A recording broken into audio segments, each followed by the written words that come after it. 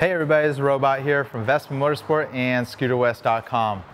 Here we got a Vespa GTS-HPE Super Tech that's in need of a rear tire. And that's probably the most common thing that you're going to come across, along with the regular services. And I'm going to go over all the steps on changing the tires.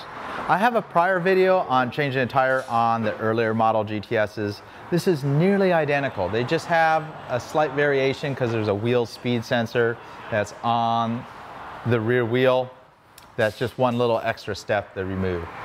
And I'm going to change it up for this video. I'm not going to do the work. I'm going to have my technician do the work, and I'm just going to talk about what he does. Let's go into the tools needed to change out the tire, the rear tire on a GTS. So before my technician starts on the job, usually he knows all the tools he needs for whatever common job. You know, it's just nice to be prepared and not run to the toolbox, 9 different times to get each one of these tools. So I always encourage efficiency in working. He'll pull all the tools that he needs. He's got a 24mm socket, a small extension, a 6mm Allen that attaches to a 3/8 ratchet, a T40 TOOLEX driver attaches also to a 3/8 socket, diagonal pliers to remove the cotter pin. He'll have just a set of adjustable wrench, a T25 TOOLEX driver for the speed sensor, also an 8mm socket to remove the speed sensor from the carrier bracket, a 17mm 3/8 socket to remove the rear shock, impact wrench, and a torque wrench right here. So obviously the correct tire is needed to change it out. We're just going to put another Michelin City Grip, which is this identical tire, a 130/70 Travis just loosened the exhaust clamp, and I'll show you how that works. Also, you're going to need to have a cotter pin on hand. I would recommend having a new exhaust gasket on hand, and we'll show you that part. You look in the description, I'll have all the tools needed along with all the parts needed to do this job. And typically we would always replace the stem. So he's removing the muffler. There's going to be 3 T40 TOOLEX fasteners, and the muffler just pulls right off the header. And right now it's kind of hot because we're let the bike cool down for a moment. Now you have full access to this rear carrier. So T25 TOOLEX to remove the 2 wire clips. And then you'll need an 8mm socket to remove the wheel speed sensor. Keep in mind there's a little washer behind it. Sometimes there's washers in front as well to shim it. This one didn't need it, doesn't have it, so no issues there. And then we'll remove the single fastener for the nut for the rear shock. You can see the bike is up on its center stand. Don't need any special lifts or anything. You can do this on the ground, but as long as you have the bike on a center stand. He rolls the cotter pin, the old cotter pin, with the diagonal pliers, and that's the best way to do it. And there's a lot of different ways to remove it, but with diagonal pliers, I found that's the easiest way, and just levers it right out of the hole. And then you have that little crown cap that comes right off. And obviously having a nice electric or pneumatic impact wrench makes the job very easy. If you do not have an impact wrench, you can always lock up the rear wheel by carefully inserting like a large round diameter screwdriver in one of those brake holes. Make sure it's not contacting any critical parts of the caliper, but you could lock it up that way.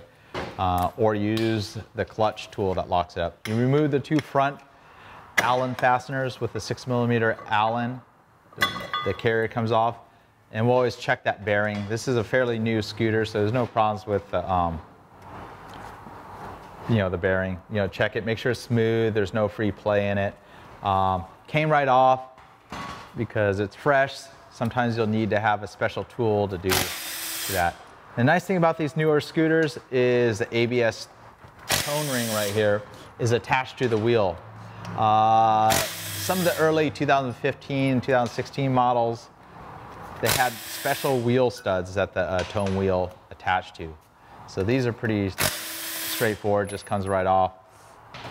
Now you can separate the tire or the wheel from the hub. One thing to keep in mind, this thing does slide around, so you don't want to lose that part. Now we're off to the tire machine. So first of all, this is something you're not going to easily do at home. I mean, you could do it with good old tire irons. I just recommend bringing the wheel to even a local tire shop that can handle a motorcycle wheel.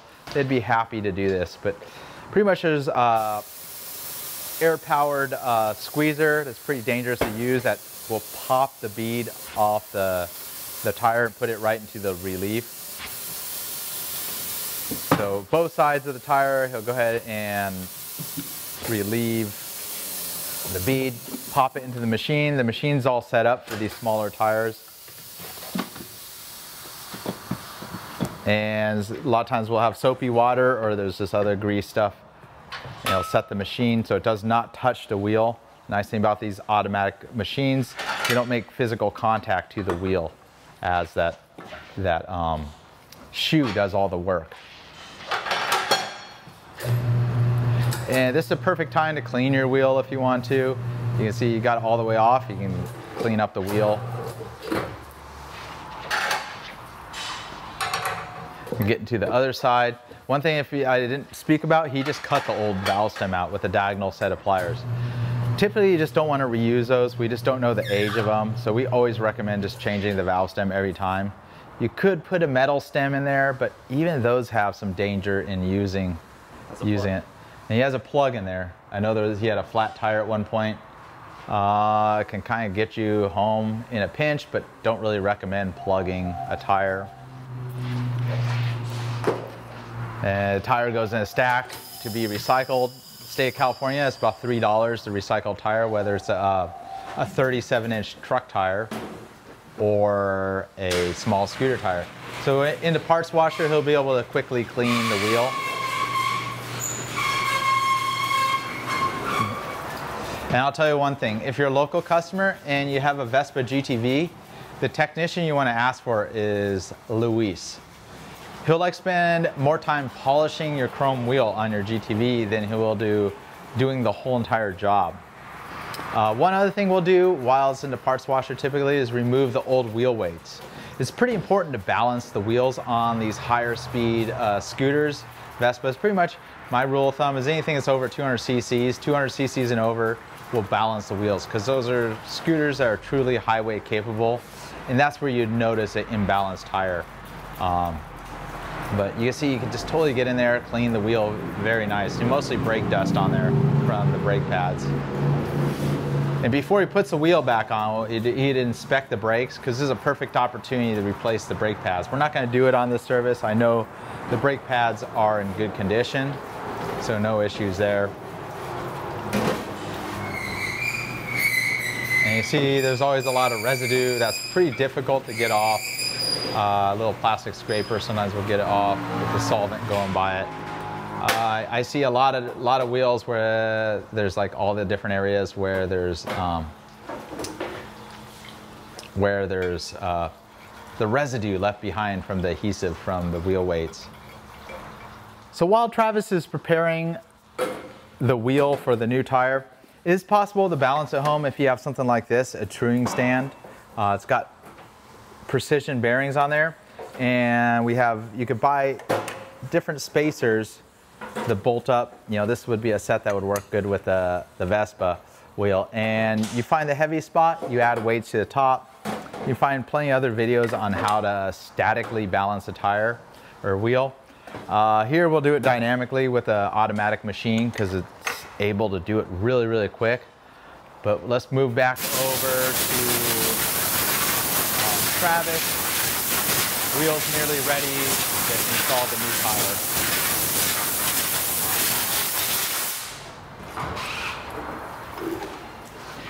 So wheel goes back in the tire machine.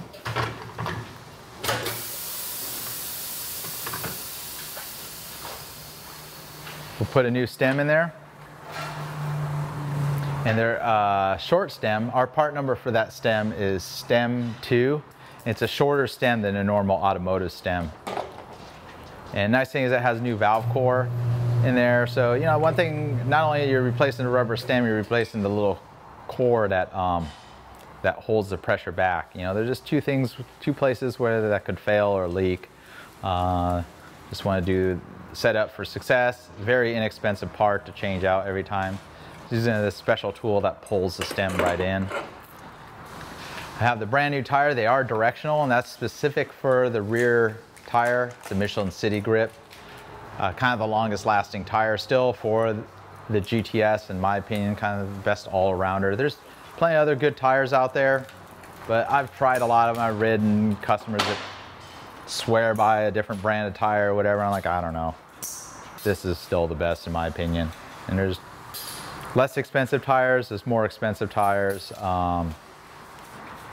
But I would say 90% of the GTSs we just put a City Grip on. So he's putting a small amount of special tire lubricant on the bead. And the machine's already set up with the correct spacing. And the machine rotates the wheel so it drops the bead right into the relief. Again, you could do it with tire irons, it's just a lot harder than with a machine like this. Nice thing about the machine, makes no contact to the wheel. So there's no chance of damaging the wheel with this machine as long as it's properly set up. So we got air pressure set up. The seated tire, typically you don't want to be going over 50 pounds. Shouldn't take much with the lubricant on the wheel. And the direction's all set up. There's a little arrow on the tire, indicates the direction, along with right here. So that's the rotation of the wheel.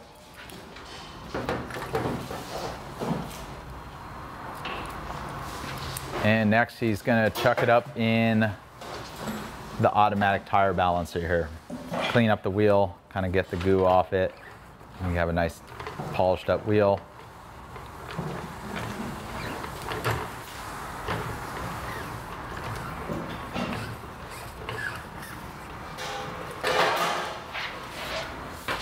So our machine is specifically set up mostly to do Vespa wheels. I have a Vespa hub in the machine right here.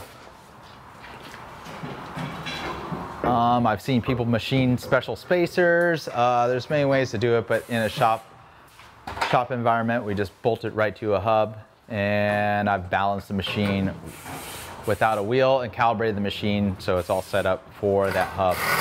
And there are a lot of special settings that you set up on these machines, like the wheel diameter, the wheel width, the distance of the tire, how far is it from the machine.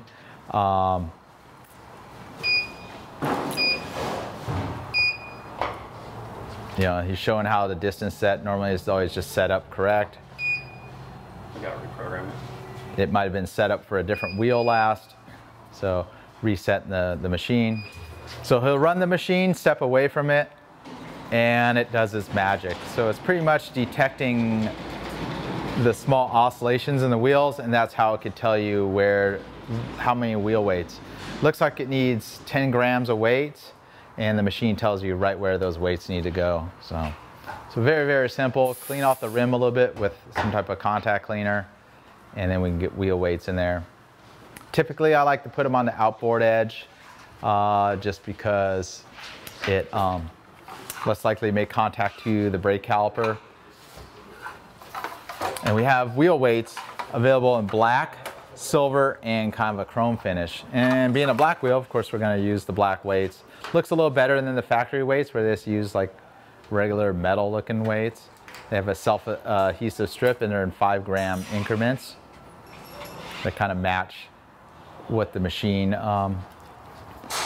you know, weight suggestion.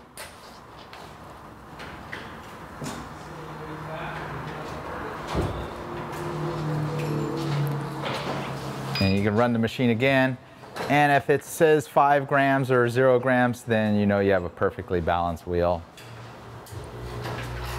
And there you go, you can see it says 0. So the wheel needs no additional weights to balance it.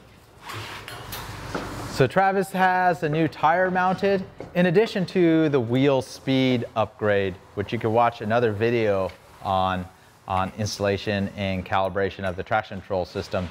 The gain, pretty much like 7 miles an hour on your HPE GTS. Pretty critical thing. It doesn't void the warranty as the motor doesn't really rev any higher. Still hits the same rev limit that they've always hit. And also the other added benefit of that tone wheel is the indicated speed is now more accurate. So he put all 5 of the fasteners with the wave washer and the flat washer, and using power tools to get them all started. And just kind of goes between all of them, gets them all seated, and then we'll go back with a torque wrench and torque all those to about 16 foot-pounds.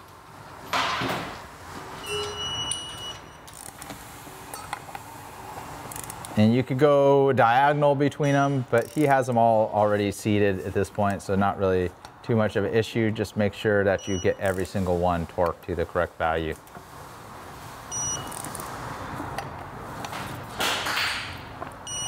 And alternatively, you could put like a large screwdriver through one of the disc brake holes. Make sure you don't hit the bleeder nipple or the brake hose, and you'd be safe. You just put anti-seize on that bearing.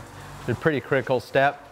Otherwise, you're gonna have a hell of a time changing the wheel the next round when that shaft corrodes onto that bearing. Puts the 2 fasteners there. Torque to the same value as the rear wheel bolts. I'm not going to do a front wheel change because it's pretty much much easier. It's just take off the 5 lug nuts and you have the front wheel off, and you need to support the scooter. So there's how you do a front tire. The rear one, once you know how to do a rear one, you know how to do a front tire.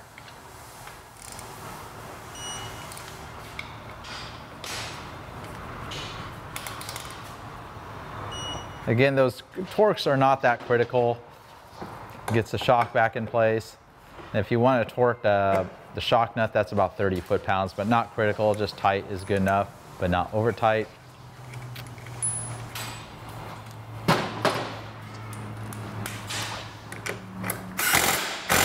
Nylock. And then we'll put the wheel speed sensor. One thing to keep in mind with a new wheel speed sensor, you want to peek at the clearance, make sure that sensor's not rubbing on the onto it. Shouldn't be an issue. You can listen for it. No problem there. If that tone wheel's bent, it will cause a problem. We had a customer recently have to order a new tone wheel because he mangled it. I'm like, normally you never mangle that part, but if you don't know what you're doing, you could. So that large nut can be torqued to about 80 foot-pounds. And 2 ways to lock up the rear wheel. If you have the Variator tool, which is difficult to use on this engine, takes a lot of work to get access to, do that. You can have a friend hold the rear brake really tight. And Travis just uses a zip tie to do that around the rear brake. It's like a reusable zip tie, and he just locks up the rear brake. I could go over there and hold it for him. And now he has the torque wrench set to 80 foot-pounds. There you go.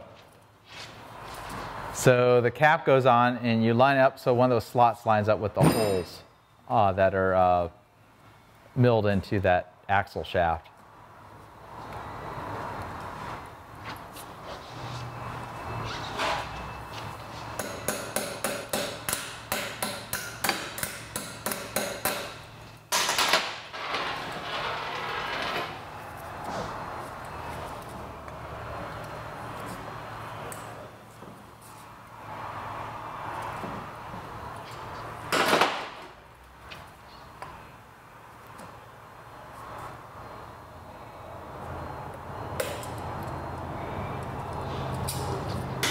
And you got the cotter pin in place. The 2 fasteners that hold the speed sensor wire, and you use a T25 TOOLEX driver to tighten those. Again, the torque's not critical, but you just want to snug them. They are small screws. And for the muffler, typically we always replace the gasket that's in the muffler. It typically is deteriorated by the time you need a rear tire. Very common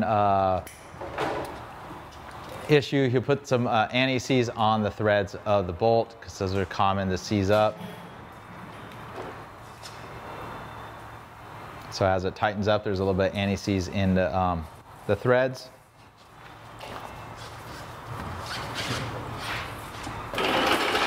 And again, look in the description for all the part numbers that you'll need for the gasket, the cotter pin, the tire stem, and the tire size for a GTS. So his way of pulling out the old bushing, just get a big flat bladed screwdriver and just pry it out.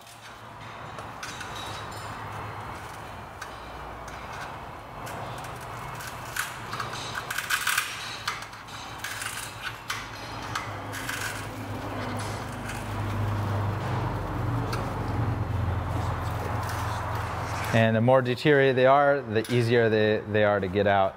And we'll use a small exhaust expander. We do have those available on our website. Again, look in the description for the part number for that tool. And what it does is it evenly expands the pipe there so it can accommodate a new gasket.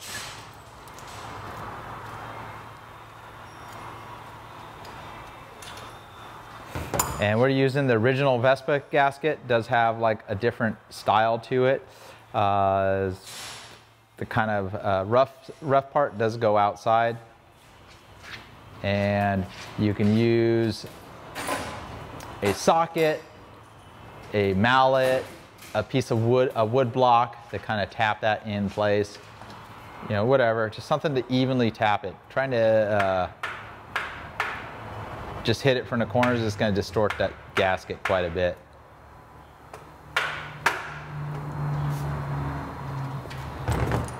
Put the clamp back on in a specific position, kind of line up roughly where it needs to go. He'll aim the header pipe for the tailpipe there and just kind of slide it right onto the spigot and get one of the fasteners started. And those use the T40 TOOLEX driver. They got kind of a weird serrated lock washer along with a really thick flat washer.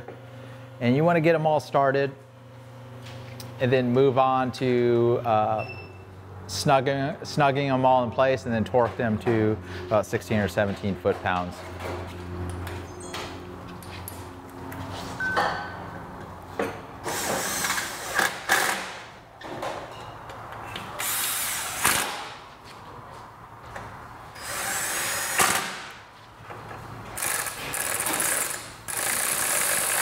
So you can't really see what he's doing.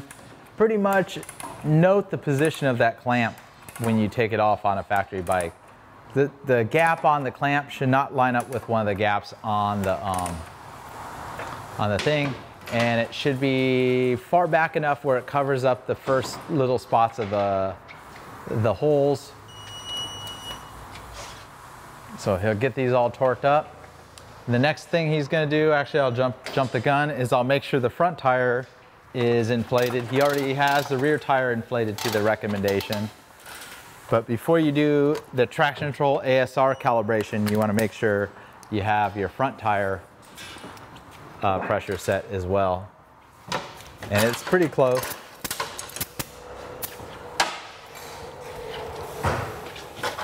You do anywhere from about 25 to 30 PSI in the front, kind of depending on your preference. So whether you're just installing the speed sensor or doing a tire change, you need to recalibrate your ASR system. This is on a 2015 and newer Vespa GTS. So he started the scooter. Rolled it. He rolled it just a little bit to turn off the ABS and ASR light. And then ASR is off, and on the SuperTech it's indicated by that. He's going to hold both the start button and the ASR button.